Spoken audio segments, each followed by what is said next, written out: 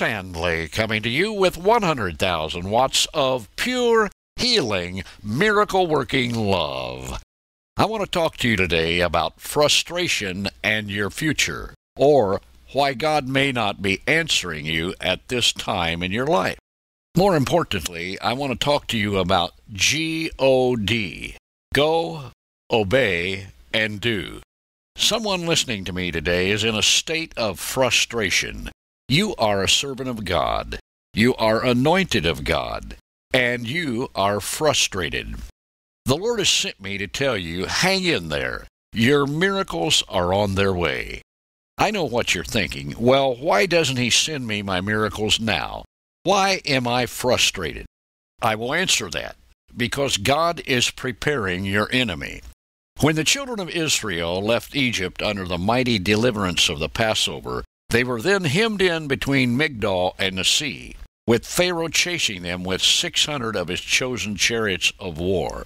In the Torah, we read in the book of Exodus, chapter 14, "And Pharaoh made ready his chariot, and took his people with him. And he took 600 chosen chariots, plus all the chariots of Egypt, and captains over every one of them. And the Lord hardened the heart of Pharaoh, king of Egypt, and he pursued after the children of Israel."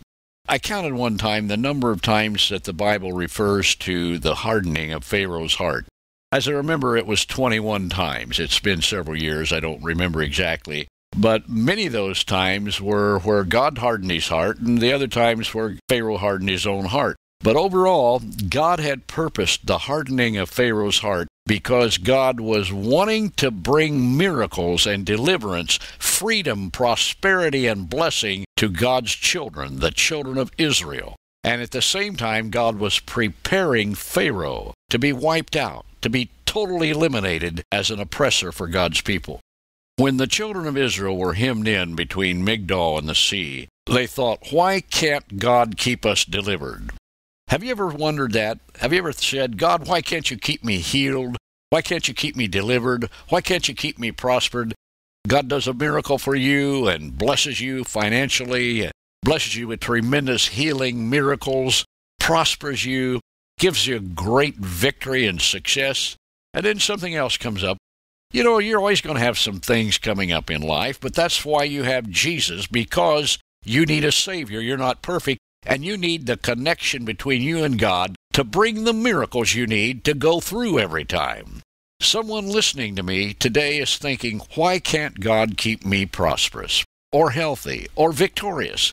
He can, my friend. The same God that has delivered you in the past wants to deliver you again, and again, and again.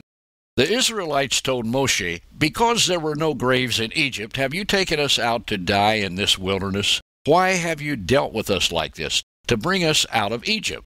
Is not this the word that we told you in Egypt, saying, let us alone that we may serve the Egyptians? For it would have been better for us to serve the Egyptians than that we should die in this wilderness.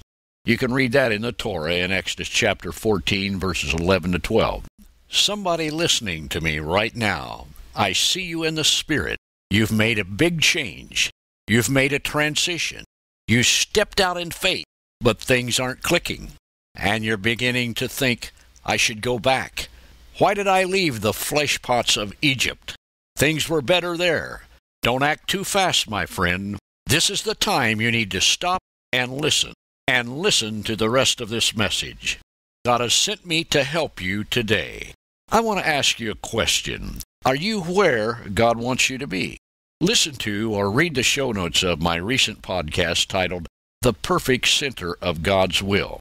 Also, listen to or read my 3-part series on Follow Your Heart. The link for all these is in the show notes of this podcast.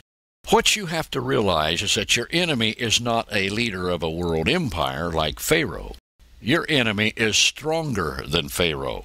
Your enemy is a leader of a universal empire known as the kingdom of Satan. This is why you must position yourself into the intersection of holy rest, the intersection of miracles, the intersection of God's perfect will. All 3 of these, my friend, are action vertices that are concomitant, concurrent. When you are in the center of God's perfect will for your life, you will experience God's rest and God's miracles. Your arch enemy, the devil, Satan, does not want you to be in the perfect center of God's will for your life. And the devil may use people, even Christians, to work through at times, so that because of relational proximity, you are perceiving your enemy as a person or people.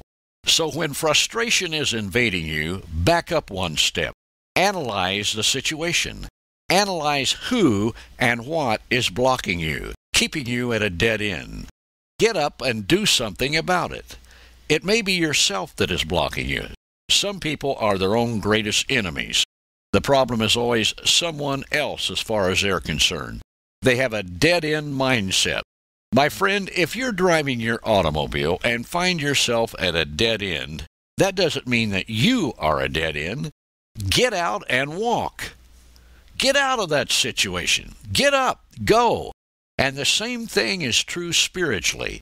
If you know the Messiah of Israel, the Mashiach ben David, if you know Yeshua, there is nothing and no one that can bind you. There is no situation in life that can bind you. Get up in the name of Jesus, walk out of that situation, and be free. Let me share something with you, my friend. When you are frustrated, many times you are sick. Maybe not physically, but emotionally, spiritually, or financially. And the real reason you're sick and frustrated is because you are not trusting God. You may even feel sick in your human spirit, your heart. You feel lean in your soul because you're leaning on or trusting someone else other than God. If you're leaning on someone other than God to take care of you or provide you, then do not expect God to lead you.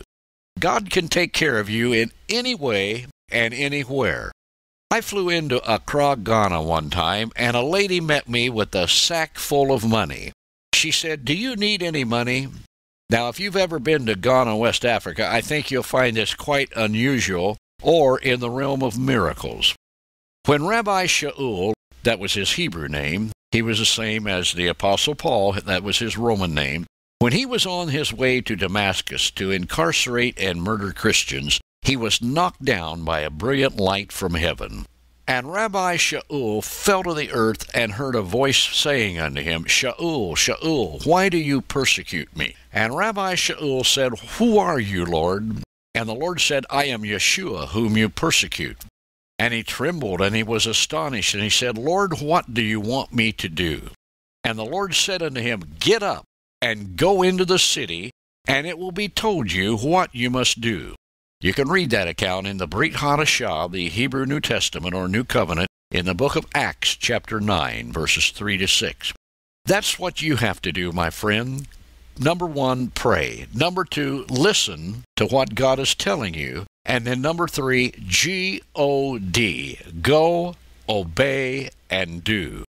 Get up, my friend. Go, obey, and do that thing you are supposed to be doing. Do not be concerned about your enemy. The Lord Yeshua has been preparing him, as he did Pharaoh, to be wiped out. You see, what you did not realize all this time was that God has been preparing your enemy to launch you into your next phase of dominion, your next assignment of success. And God has given you complete victory over your enemy. Just as the children of Israel looked the next morning into the Red Sea and saw Pharaoh and the Egyptians drowned, so you'll look back and see how God completely destroyed the attacks of your enemy against you and brought you out victoriously. Now, my friend, if you do not know Yeshua, you can now. Pray and ask the God of Abraham, Isaac, and Jacob, Avraham, Yitzhak, Yaakov, to reveal to you if Yeshua is really your Mashiach. And when he does, then receive him, obey him, and live for him. This has been your friend, Prince Handley, coming to you with 100,000 watts of pure, healing, miracle-working love. Baruch haba b'Shem Adonai.